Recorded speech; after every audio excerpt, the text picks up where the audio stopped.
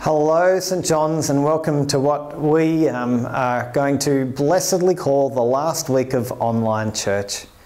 It's been special to be able to do this with you in this way, but we're looking forward much more to doing it in person. And next week we'll be back on July 26th at our normal service times, 9 a.m, 10:30 a.m. and 6:30 p.m. for church face-to-face. Some things will be different when we arrive. If you've got kids, they'll head straight down to the hall and not into church as normal. When you come into church, you'll face the usual kind of corona precautions of sanitation and contact registering. When you come into church, we'll be sitting a little further apart than we normally do, all those things you expect. What you may not expect is church might be a little bit more different to normal too. We're not allowed to sing congregationally at the moment. We will have some music, but we won't all be singing together. And that'll be different, while some things remain the same. While we hear God's word preached and we pray, that'll be a wonderful thing. For now, we'll be joining together in church and then leaving and not staying for morning tea. We hope to reintroduce that in the next month or so. We'll see how we go, but we'll get the first things right first. And make sure we all enter happily and safely. It may well be that you're not quite ready to come back, and we want to say that's okay. We hope to be live streaming the service, the 10:30 a.m. service, and we'll put details out on email. And if you're not quite ready to come back for any reason, that's fine with us. We hope you can be really blessed by that, and we look forward to seeing you soon. It could be that you're someone that's watched St John's online and haven't ever been here in person, and we want to say, we'd love to meet you. I'd love to meet you. And please come along and come and meet with us. We'd love to get to know you. That'd be a real thrill. But it's really exciting, the last week of online church in this format. And the doors, they're open. So next week, I'll see you inside them. Let's do church together.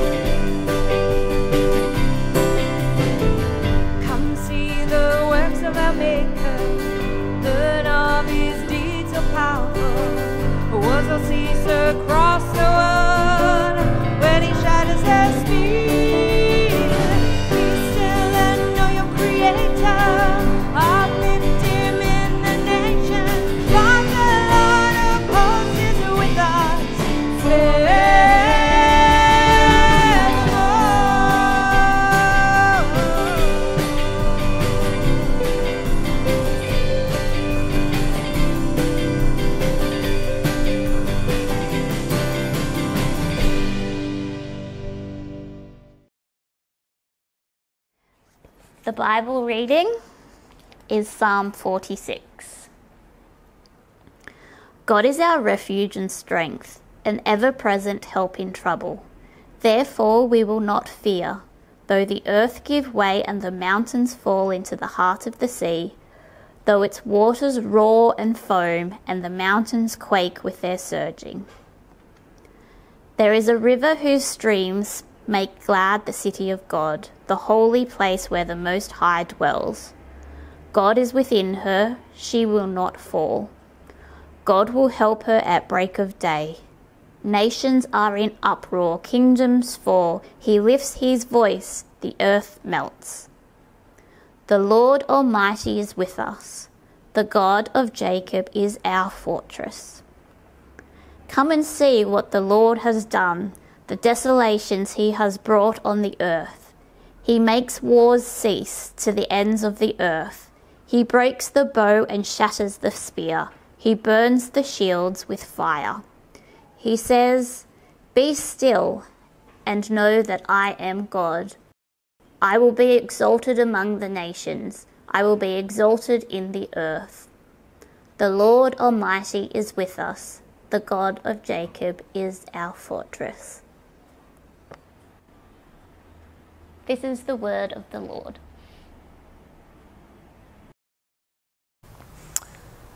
Hi and welcome to St John's today. It's so great to see you all back here. James and Kiara, lovely to see you. Amazing to see Henry grown up so much. COVID is like steroids for kids. It's like stop motion animation. It's incredible. Rosie, great to see you at the door, welcoming people again. What a treat to see your smiling face on a Sunday morning. Wendy, you're here. You're so welcome, both you and your mask. Both masked and unmasked superheroes are welcome at St John's. No judgment here. After all, this is not America. Praise the Lord. Lay, nice to see you back in your regular spot on the lounge. This is all great. Well, actually, there's no one here. No one here but me and Nick, who's filming today. Say hi, Nick. And next week, however, we'll have the doors open at our usual times of 9 a.m. and 10:30 and 6:30 p.m. in the evening, and we'll be back. Some things will be different, and we've already explained a few of those things, but we'll be doing the usual things of praying and hearing God's word and having a chat. We'll be remembering, and I hope experiencing, the truth of Psalm 133. Behold how good and pleasant it is when brothers and sisters dwell in unity. I'm really, really looking forward to it. To finish off what's been a really strange 4 months apart, and one we may well taste again, who knows. I thought it'd be good to round off our online church by returning to where we began in Psalm 46. I want to reflect on Psalm 46 and reflect back on how we've gone, and give you the opportunity to reflect on how you've gone and to prepare us for return. And we're going to work through 3 sections of the psalm as it counsels a realistic faith, a focused faith, and a wise faith, and to consider what great things God has done and some of the great things we've been able to experience in Him over the last difficult months.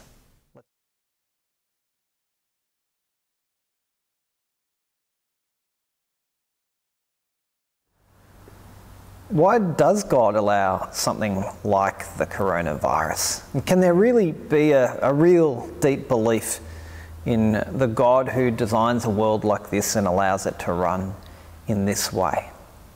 Well, I really hope that these last few months, and the months that will come, for it will last a while, really have been and will be for us the birth of a more realistic faith. After all, Psalm 46 says, God is our refuge and strength and ever-present help in trouble. Therefore we will not fear, though the earth give way and the mountains fall into the heart of the sea, though its waters roar and foam and the mountains quake with their surging. God is our strength and refuge and ever-present help in trouble. Therefore we will not fear, though the earth give way. The psalm doesn't just sort of mention the earth giving way. It doesn't speak about the earth giving way as if it's something that happens, once every 1,000 years. The picture of the psalm is of a regular expectation. It's not if the earth will give way, but the earth will give way. And the picture, as we talked about at the beginning of coronavirus, is a circle of destruction with the mountains falling into the sea and the sea throwing themselves against mountains, and the mountains falling into the sea and the sea throwing itself against mountains ad nauseum. And that's a very sobering account of the world which God has made in His love, and yet in His wisdom has allowed to include tragedy and suffering. This is a normal feature of our world. I want to remind you of that famous picture I showed you at the beginning of COVID-19, of that great wave off Kanagawa. And I pointed out to you just how mountainous that wave is. You know, it makes Mount Fuji look like a pimple on someone's cheek by comparison. And I pointed out to you just how chaotic the world can be. And I want you to see something else today. I want you to notice that these sailors go out into that as a matter of a normal day's work. Now, some people are actually very well habituated to understand that the world has real darkness and difficulty in it, and Christians ought to be among those people. So here's a really deep dose of realism that we've been drinking in for months now, which reminds us that God allows disaster in his world. He allows disaster. And therefore the existence of disaster is not a challenge to the goodness of God. The existence of disaster does not challenge our belief in the goodness of God. So how's it gone for you? How have you gone with this excessive dose of realistic trouble? After all, we know that in many ways we've been spared from it. I wonder if you've ever found yourself in the last months sort of shaking your fist at God, saying, God, why do you allow this to happen? I want to really dignify that response for two reasons. One, the scriptures are full of people who do that and are not condemned for it. In some ways, this response to God is the response of a faithful person that knows this is God's world and he really does have power and control. And he can be wrestled with over this, not as if we had any kind of upper hand, but because we know he really can answer prayers and he can change things. And why has he not? In fact, when we come back, we'll have some services of lament that will help us pray those kinds of prayers to God. We would love God in his mercy to resolve this situation now. Why has he not? It's not faithless to shake our fist at God. It may well be a great prayer of faith. However, perhaps you found yourself shaking your fist at God in a way that has eroded your faith. That maybe began with faith and then became doubt, or never began with faith and began with doubt. In that case, I want to say, here is your dose of realism. Here's a lesson in faith. You can only trust God in what he's promised. And while I suspect if your Bible's like mine, there might be a page at the beginning of your Bible, some Bibles have these that sort of list the promises of God. The editors of those pages do us a great disservice because they almost always outline all the good things God's promising us. And they very rarely include persecutions and tragedy and suffering. But the Bible is so clear that these experiences are part of God's promise to us too. They're not avoidable. It's just realism. So I hope we can learn and continue to learn a more realistic faith, that our trust in God might actually grow, not on a kind of cloud of fancy, but on the basis of the very words and expectations he's given us. That's a realistic faith.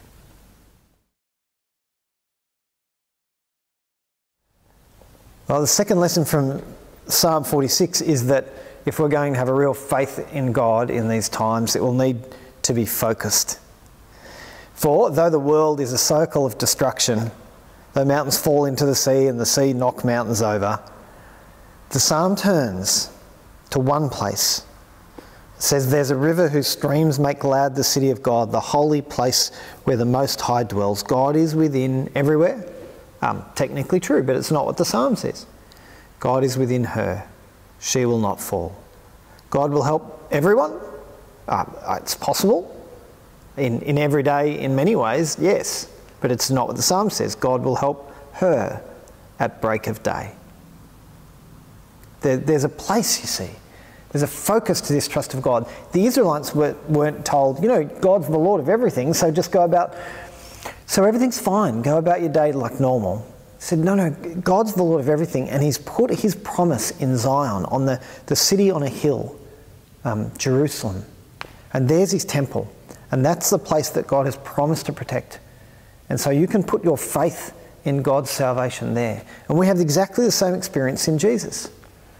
Throughout the Bible, God says, trust in this rock, trust in this anchor, trust in this mountain, trust in this city. And then finally he says, trust in my son. He says the rest was just picture language to lead you here. This is where you really need to cast your eye and sink your anchor. This is the real mountain. And this is where you need to focus your trust. Hebrews 12 says, let us throw off everything that hinders and the sin that entangles, and let us run with perseverance the race marked out for us, fixing our eyes on Jesus. There's a focus to faith. We don't just trust God in everything. I hope we do trust God in everything. That's not a casual, it's not trust God in everything as if God was working equally in the same way everywhere at the same time. No, he's acted to save us in Jesus, and our eyes ought to be glued there. Let me ask you, when the psalm describes Jerusalem, it's lovingly described. The psalmist knows the joint. There's a river whose streams make glad the city of God. The city becomes a person. It's a she who's saved, not just any time, but like the break of day. The moment the light hits, God comes to her attention. There's such focus. And I ask you, do you know Jesus like that? Is Jesus like, I know God helps me in Jesus, a general truth that you couldn't describe to anyone? Or have you found that this has been a rich time for seeing your Lord again? We've looked through Luke's Gospel for that very reason, that we'd sit at his feet and be careful how we hear and learn again who our Lord is and why we ought to trust him. How's this 3-4 months been for you in sitting at the feet of Jesus and focusing your attention on him?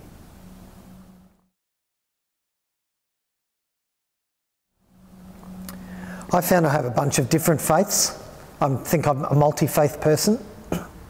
It's not what you think it is. That is, I have faith in exercise during this time because I've found when I exercise, I feel a bit better, and when I don't, and I haven't been lately, I feel pretty rubbish. But that's a perfectly reasonable faith. I have faith in my family relationships at this time, that when things get a bit upsetting, they might come to my rescue, and fortunately for me, they have. I've had some faith in financial stability and, in the need for financial stability, and I've been lucky. Some of you haven't. Those are all reasonable faiths, but they're only partial because my health has been partially taken from me, and my family relationships might have become harder. Some of them might have, actually. And my finances might have gone south, and if they don't now, they might another day. And these faiths, they're legitimate, and they're what most Australians have as the sum total of faith. They're legitimate, but they're like it's like stretching a blanket to keep yourself warm in the middle of winter, and you can never quite get it over all your legs and your arms and your shoulders. And we need more. And this is why our faith is focused not on those things which we're right to have some partial trust in, but on Jesus, who we can trust when the things go terribly wrong, that he will still be there, that he'll still keep us safe, that he'll still love us, he'll still save us, not only from the kind of the hopelessness of trouble in this world, won't save us from the trouble in this world, let me make that clear, but will save us from hopelessness in trouble in this world, and will save us from the judgment of God to come. That's why our faith is focused on Jesus, and I hope you are getting to know him with the fine detail with which the psalmist focuses on the city of God, that fortress, that temporary saving place of God in his day.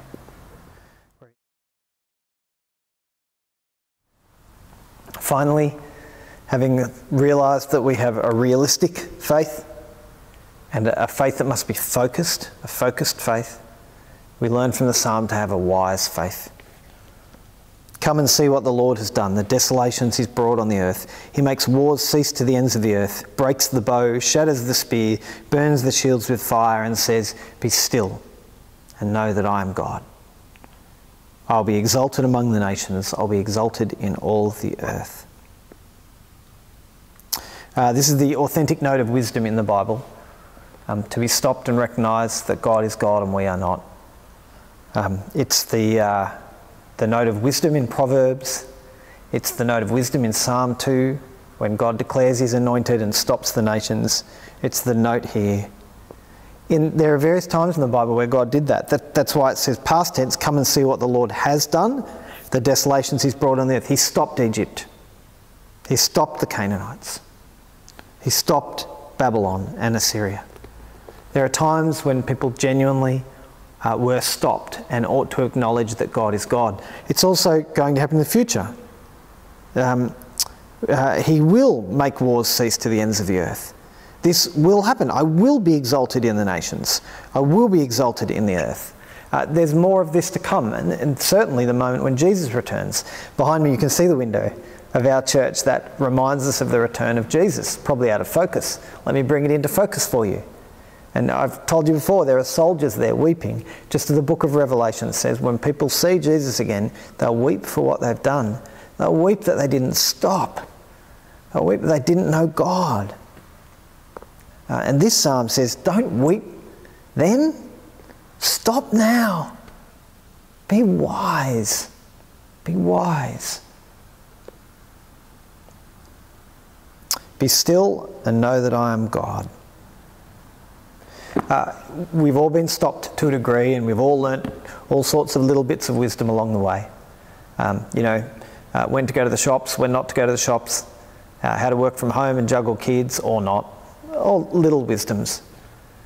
How has the deep wisdom of sitting in humility before the God of all the earth gone for you? So is that something you've had in your home, in your own life? It's so easy to do, I think, when you come to church, and praise God, we'll do it next Sunday. But how have you gone at home? And if church is taken from you again, do you have a place where you're on your knees before the Lord? Do you have a time of prayer, a reading of the scripture? The moment where you still yourself before God will still you, so that you can stop and listen to something other than the blood beating in your ears and recognise that the Lord is the Lord and you are not. I've had that in a number of ways in this time, but I want to pay particular tribute to those few people in the morning, 8 a.m. in the morning, who, people like me who've just had that slot available and have made it for prayer. And just how important that has been. I want to thank Heather. I want to thank those other people who've been partnering in prayer in that way. For everyone's sake, but also for my sake, that I might have some time amid all the craziness to stop and remember that God is God.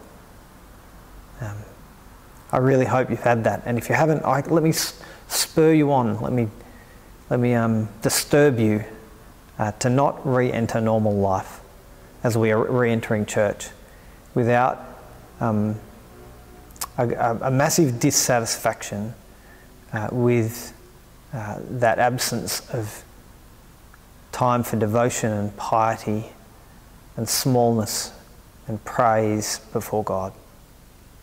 That's a wise faith.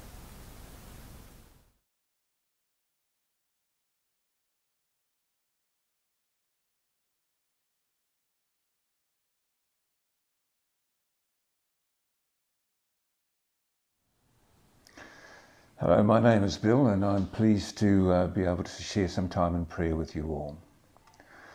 Lord Jesus, we come to you in thanksgiving. We praise your name as our Lord and Saviour. We know that only through your death and resurrection are we redeemed. Father God, we acknowledge you as being sovereign over all things, that you are a God of grace, wisdom and mercy. We pray that we may all be mindful of this in this troubled and troubling time, and we ourselves feel anxious about our family and loved ones in the world around us. We know that we can bring all things to you in prayer and supplication with petition and thanksgiving, and know that our voice will be heard. We thank you, God, also that you are a God of justice. When in our own nation, around the world, people are crying out for justice, crying out against racial and social inequality, We know you hear those voices. We just pray that you give wisdom and insight and compassion to those who govern them, that they may respond in compassion and fairness, Lord. We thank you for the way that you've blessed our nation, that we do very well in terms of managing this pandemic. We think of those in other nations whose resources and infrastructure are less developed than ours, Lord, and we know that suffering continues there. We pray for your protection for them, and we pray that we may all look towards them in compassion, and that the world may respond to give them care and support. We come back to our own church, Lord, our church family. We thank you for the way that you bless us. We pray for future plans and we look forward in anticipation to regathering in the Congregation of Christian Fellowship. We know there's some difficult logistics to get through, and we just pray that your hand will be upon that. And we thank you for those who have already come forward and helped support that venture, Lord. And we just pray that we meet again soon in safety and in the comfort of your care. We pray for future plans to get accommodation for new ministry staff. Again, another challenge, Lord, and we thank you for the success of fundraising to date, and we pray that that success will grow. Pray, Lord, that we are all mindful of the providence that you extend to us, and we reflect upon this in our own giving. So, Lord, as we go through the next week, we pray that we carry your light with us, that we bear witness in all our actions we have with others, and that we respond with care and compassion and patience in this difficult time. We bring all of this to you in your powerful name. Amen.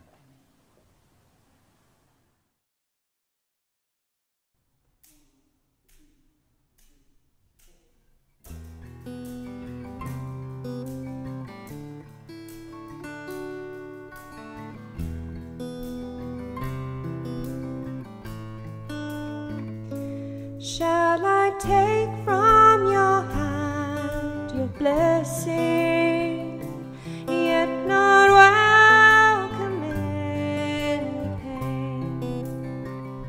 Shall I thank you for days of sunshine, yet grumble in days of rain?